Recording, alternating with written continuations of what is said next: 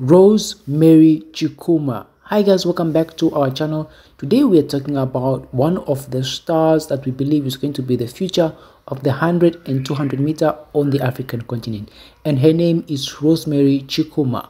Rosemary Chukuma was born on December 5th 2001. She's a Nigerian sprinter. She won a bronze medal in the 4x100 meters relay in the 2018 Commonwealth Games, as well as a gold medal in the 4x100 meters relay in the 2019 African Games. In 2018, she won a gold medal in the 100 meters at the Summer Youth Olympics, clocking on 11.17 seconds.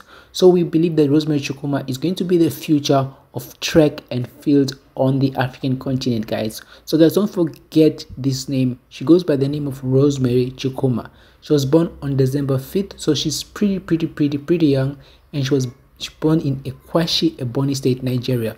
We believe that Rosemary is the future of track and field on the African continent, guys. Don't forget this name, Rosemary Chukuma. She ran for Texas State. Currently, she is one of the best young stars from Africa. Don't forget this name, guys, Rosemary Chukuma. Don't forget to leave this video, like, comment, share, subscribe. We'll see you guys in the next video.